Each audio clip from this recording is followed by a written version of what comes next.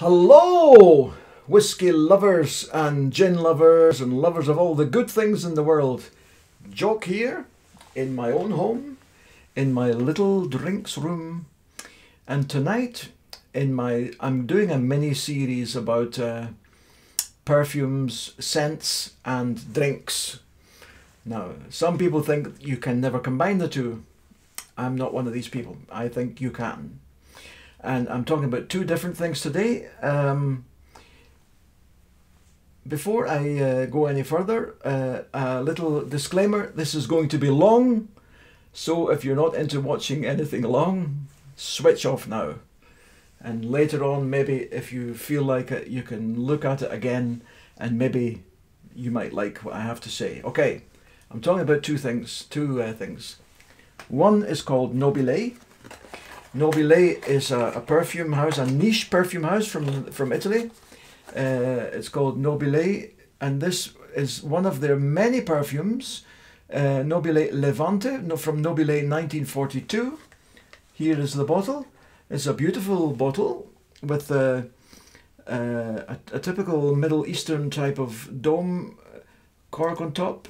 It's a lovely little bottle. The Levante is the area between Syria, Lebanon, what's now Israel, Palestine, around that area. It was always called the Levante. Now, or always, it was, since the Middle Ages, it was called that. Another thing I want to talk about is the Levantine gin, which is from the Levantine, of course. So it's a gin from the Levantine. And it's an oak-aged gin at 46%, made by the Milk and Honey Distillery in Tel Aviv, distilled by my good friend Tomer Goran. Now, watch what I'm going to do. Some people pour this straight into the glass. I'm not doing that. I'm going to dip it onto my wrist, and the thing that many people do wrong when they're putting perfume on is to rub it. Don't do that. Leave it, let it dry into your skin. Now, wait for this. Now, the perfume. Nobile is a perfume house from Rome. Got it straight there, yeah. This is the Levante, which has got notes in it which is from the Levant, which they consider to be typical of the Levant, the area around Israel. I'm going to spray some of it up on my wrist. That's it. Leave it to dry a minute while I talk. Now, a little bit about Nobile first, and then a little bit about Levantine gin, and then back and forth smelling and tasting.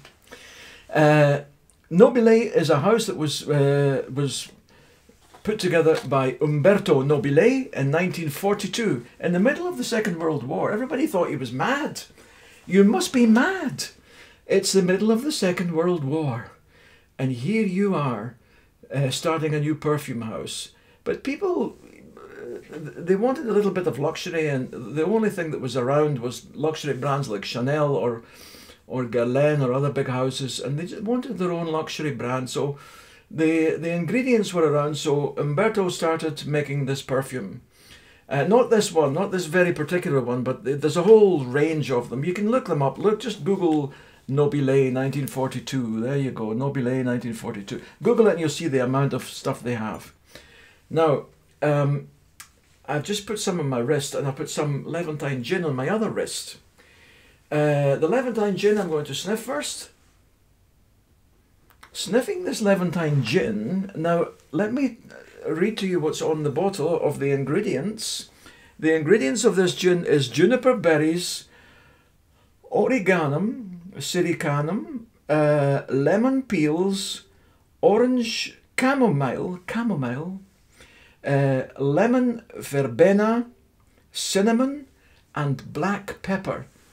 Very spicy, very, very spicy. I'm going to put some of this in a Glencairn glass, because it's oak aged. As you can see, it's got a nice colour to it. It's not the clear gin that you're used to. I think Tomer would prefer you to sip it, but whatever you like, you know. Now, in the nose, now I'm keeping my other wrist away, in the nose the pepper is coming through really nice, and the spices, and in the mouth, I'll just waltz it around, which is my ritual. Smelling it in the glass is different than putting it on my wrist. I like to put alcohol on my wrist from good distilled alcohols. I mean, put them and smell them on my skin. Now, in the glass, it's more lemony. On my skin, it's more pepper. Lemon in the glass, pepper on the wrist. Now, in the mouth,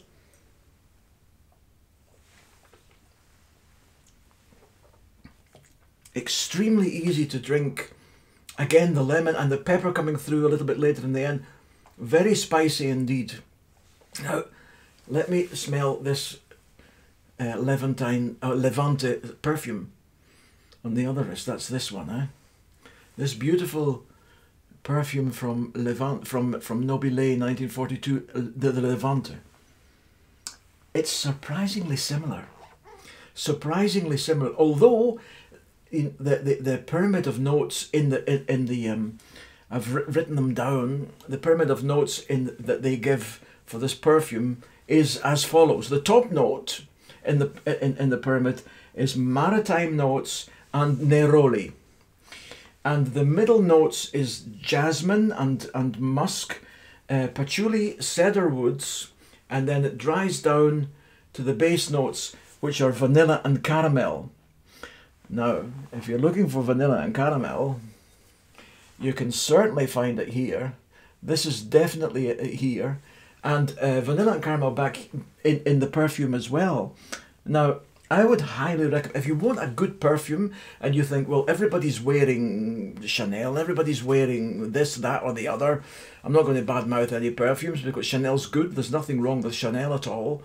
But if you want a nice niche perfume, I would really recommend this Nobile, and not only the Levante, but they have chypres and other types of they also have woody and sandalwood, and they also have sandolo, they call it, and they have another one called patchouli, which is a pure patchouli, which I really, really like. It's quite a linear smell, which I really like, but this one is very, very complex. Now, I lived for a while in the north of Israel, in the Upper Galilee, in a region in the north of the Hula Valley, just at the foot of Mount Hermon. We could see the Golan Heights from the kibbutz where I lived, and I met my wife, who's downstairs just now as we speak, there. And in the sun is beating down on the trees. And the Lebanon is to the north, and Jordan is to the east, and Syria is to the north, and it's surrounded by these mountains. And the sun comes down and beats on the trees. Now, you must understand that before the people who live there now, before they lived there, it was marshland and they drained it. But they wanted stuff to pull the ground together, so they planted eucalyptus trees. And the eucalyptus trees, when I was there in the 70s, were still there, or many of them anyway. They were fast-growing trees. That's why they were planted, so they could pull all this moisture out of the marshland and it would evaporate up.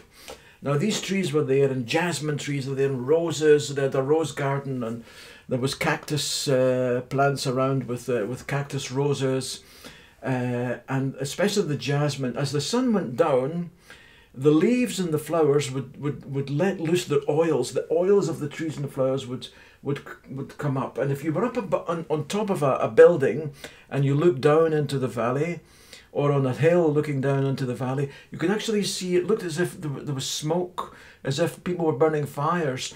It wasn't fires, it wasn't smoke, it was actually the oils coming out of the trees and out of the bushes. And these beautiful oils, you know, when I walked out of the little wooden shack where I was living, I smelled it straight away. I just fell in love with that scent. I just loved it. And this thing just transported me back to that time. A very beautiful, wonderful time that I had there. And yeah, 4 children born out of it, and 6 grandchildren of that time I had there. Beautiful times in the swimming pool. The dry down of the gin now, the gin is on this wrist here, the dry down smell of the gin is not identical, but very, very similar to the perfume. It's wonderful. It's absolutely wonderful, and really well worth it. You know, this is a gin different from other gins. That this is meant to be a sipping gin, like you would sip whiskey in. Now in the glass the peppers were coming through too. Now let me show you something else. Boing about this gin. Let me show you this. Here we go. Ooh, I have a little ball here. See the little ball? What does it have in its little ball?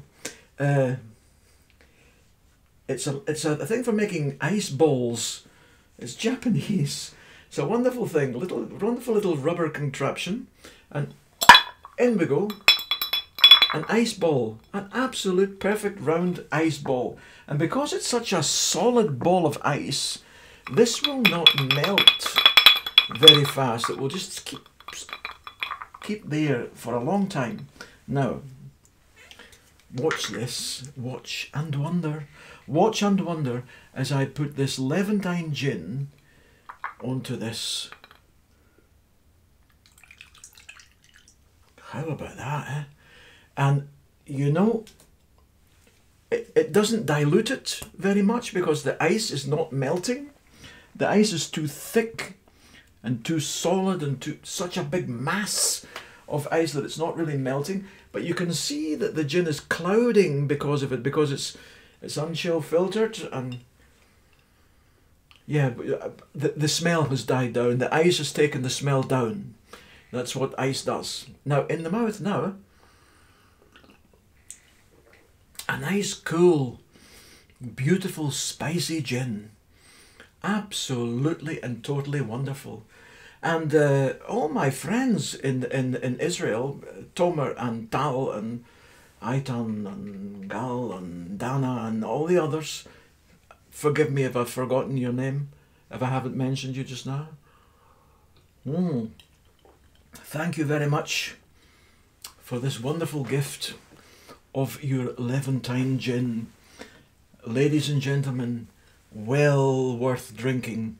Levantine gin from the Milk and Honey distillery, M&H, Milk and Honey.